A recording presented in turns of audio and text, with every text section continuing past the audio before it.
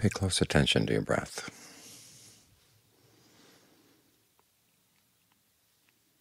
Take a couple of good, long, deep in and out breaths, and notice where you feel the process of breathing in your body. There's the air coming in and out through the nose. But there's also the movement of the rib cage, the movement of your shoulders, the abdomen, the diaphragm.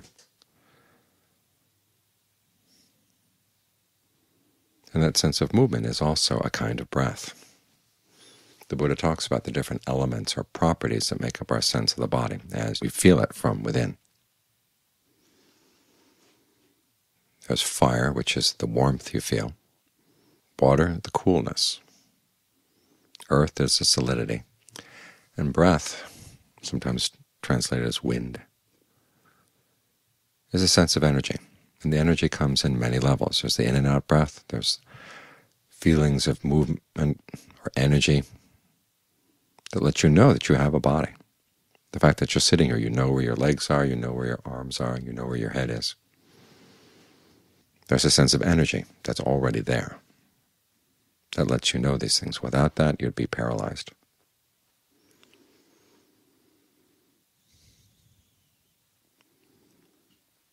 There's also a layer of energy inside that's very still. It's energy, but it's still. That too counts as a kind of breath.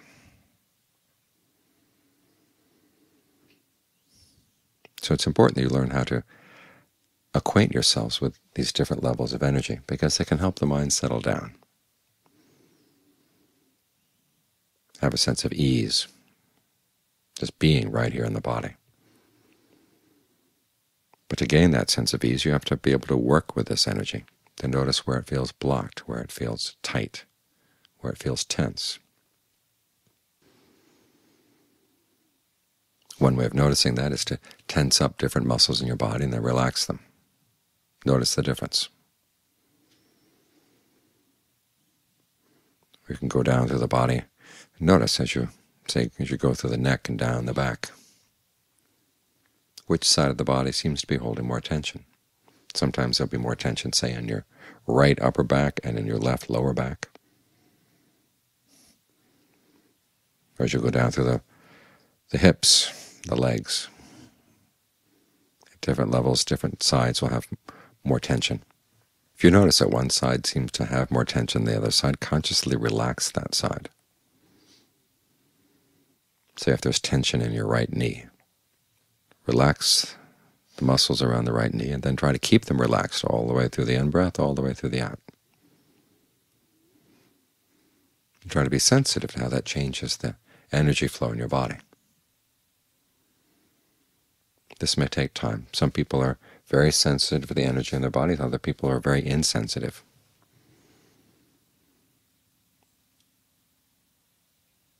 But it's a sensitivity that can be developed if you pay attention to it.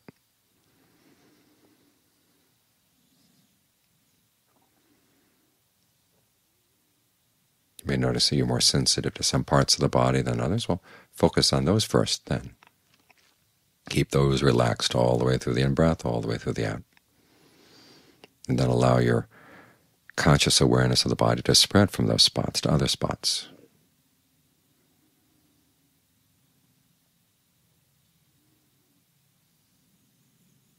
This sensitivity is important, not only for the meditation, but also as you go through daily life.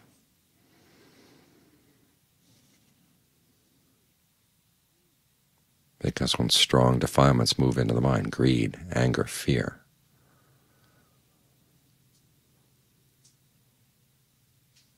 they'll have an impact on the body through the breath.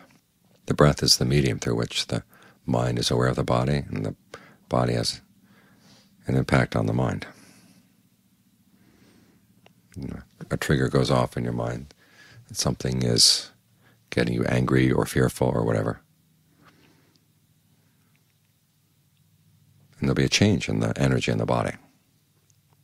Many times this will aggravate the problem.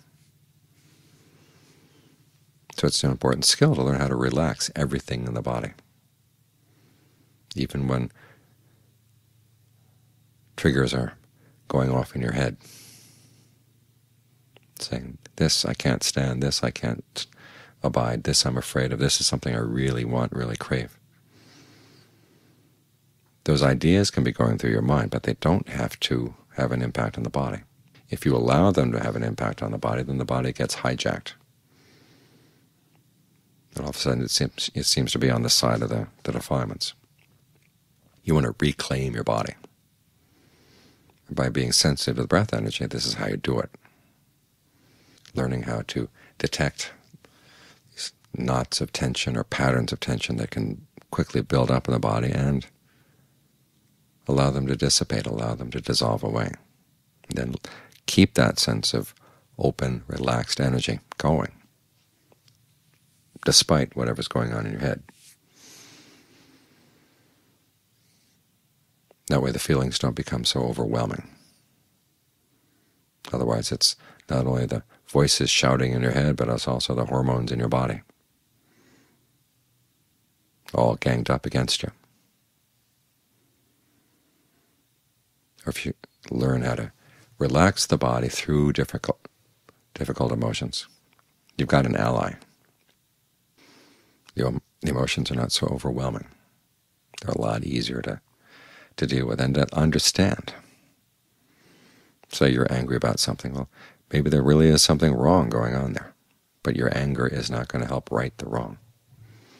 You want to learn how to dissolve that feeling of anger,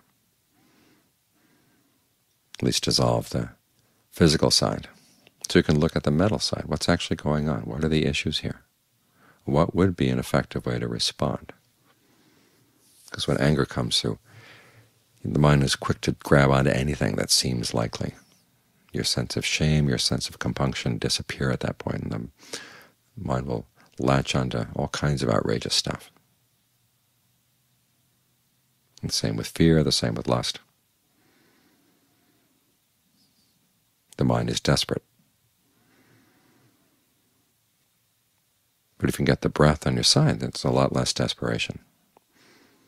You can reinstate your sense of shame. Shame here doesn't mean you feel ashamed about yourself. It's just a sense of knowing what actions are shameful. Compunction means realizing that there may be things you want to do, but you know there are going to be bad consequences down the line if you do them, so you don't want to do them. You don't want to cause that harm. When you're feeling better in the body, it's a lot easier for your shame and compunction to function in a healthy, helpful way.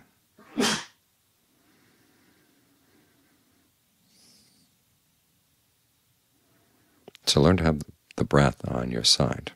The more sensitive you get to it, the more it'll do for you. It's like a friendship. The more you're sensitive to the other person's needs, the more that person is going to be happy to help when you have needs. So learn to look at the breath as your friend. As with any friendship, it takes a while to get acquainted.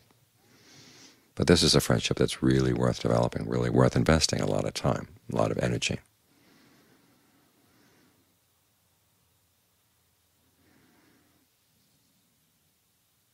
Because after all, if you can't be friends with your breath, what kind of relationship are you having with this basic force in your life? If you're ignorant of your breath, you're totally cut off of what it is that's keeping you alive.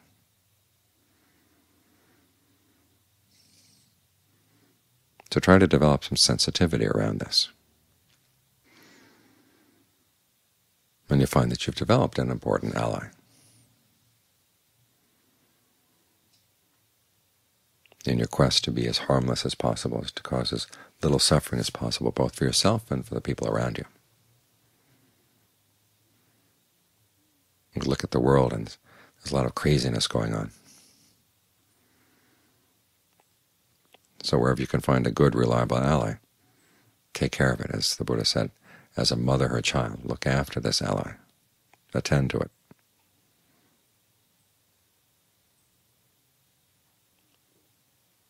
Because in our quest to put an end to suffering, we need all the help we can get.